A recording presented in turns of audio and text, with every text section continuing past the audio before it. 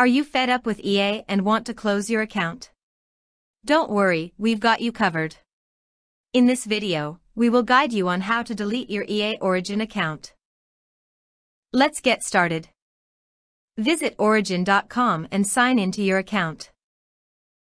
Once you're signed in, scroll down to the bottom of the page and click on Contact Us. Select your platform, PC or Mac. Choose Manage My Account. After that, select Delete Account. Click on the Select Contact option button. Type in Request for Account Deletion in the subject field and click on Request Live Chat. A chat section will pop up and connect you with an agent.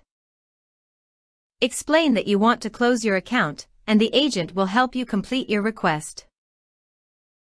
You can also request to close your account by calling EA customer support at +80 037 347 3.